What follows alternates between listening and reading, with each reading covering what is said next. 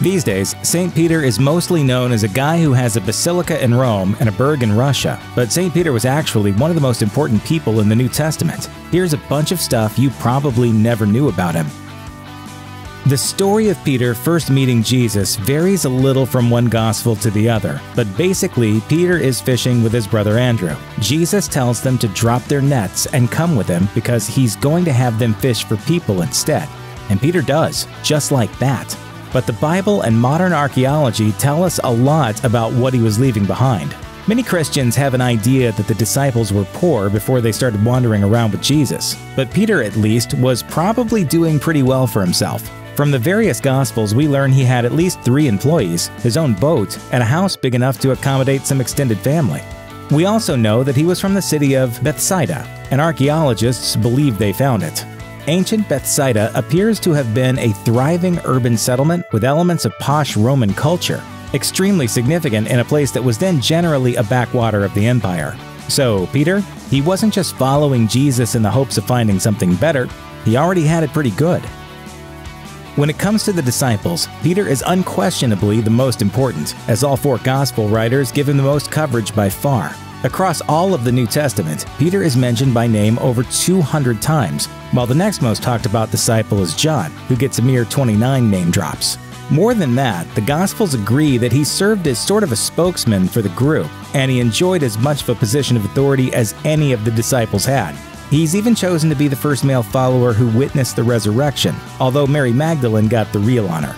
And Jesus even selects him to be the one to build the church after he goes to heaven. That's extra strange since the Gospels paint Peter as an argumentative screw-up. Peter is always asking Jesus questions and arguing with him, and he doesn't always have unwavering faith in his Messiah. Still, Jesus gives him the benefit of the doubt, and that says a lot about forgiveness and faith.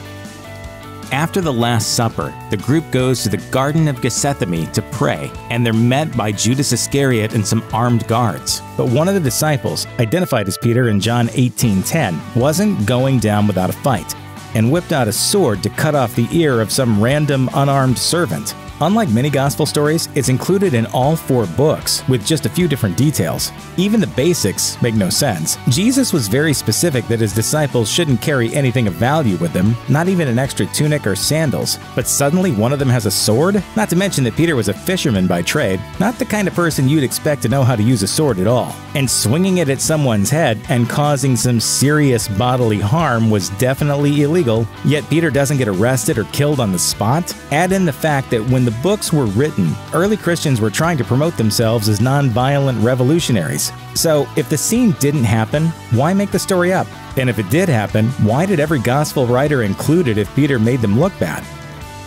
Here's a strange little tale. Acts introduces readers to a guy named Simon Magus, who sees the disciples performing great feats and miracles and offers to pay them to give him the same powers.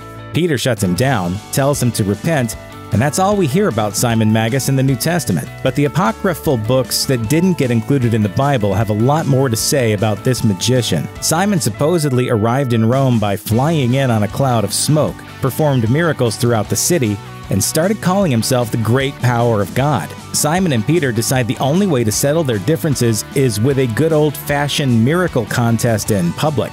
Peter goes all out, raising people from the dead and exposing Simon as a fraud.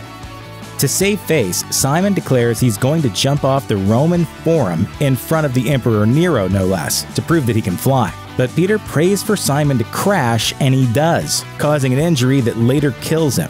But Simon got his time when a sect that believed he was God arose in the 2nd century. The Bible doesn't actually tell us what happened to Peter after he went off to preach. The only thing to go on is a very metaphorical statement Jesus makes in John that says, quote, "When you grow older, you will stretch out your hands and someone else will tie you and carry you where you don't want to go." This is supposed to show that Peter, too, will be crucified, even if it's extremely vague and symbolic. But non-biblical early church sources are unanimous in their reports that Peter was crucified, most likely in Rome. While the exact year is harder to pin down, it's generally accepted that Peter was caught up in Nero's crackdown on the budding Christian religion starting in 64 AD. But the oft-repeated story that he was crucified upside down at his own request because he didn't think he was good enough to die in the same way as Jesus is harder to substantiate. Very few sources mention this detail, and while there is evidence Roman executioners sometimes mixed up the whole crucifixion process just for their own entertainment, why would they do what a condemned prisoner asked them to? Peter is considered a key guy in many religions, from Protestantism to Islam, but the Catholics took his importance a major step further. They interpret a passage in Matthew to show that Peter wasn't just an important apostle, he was the guy who was going to be in complete charge after Jesus was gone. From just a few simple sentences grew a huge, complex organization with one guy at the head, the Pope. Peter was followed by other popes after his death, and the line is considered unbroken to this day, minus some anti-pope drama here and there. Tradition not only says Peter was crucified in Rome, it is extremely specific about where he was supposedly buried. According to the University of Alberta, the current St. Peter's Basilica in Vatican City is built on another church from the 300s, which was built on top of a necropolis, alleged to contain the remains of St. Peter. This was all completely theoretical for almost 2,000 years. Then, in 1939, archaeologists got permission to do some digging. In a niche by the high altar, they found some bones, and when they were analyzed, the tests showed they were from a guy of the right age from the right time period. They also showed evidence of the remains of purple vestments. The BBC says the cherry on the cake was the ancient inscription next to the bones reading Petros Imi, or Peter is within. Pope Francis unveiled the bones for the first time in 2013. That didn't stop another church from stepping forward in 2017 to claim that they had the real remains of St. Peter, so one thing seems sure, we'll never really know. Check out one of our newest videos right here, plus even more grunge videos about your favorite stuff are coming soon. Subscribe to our YouTube channel and hit the bell so you don't miss a single one.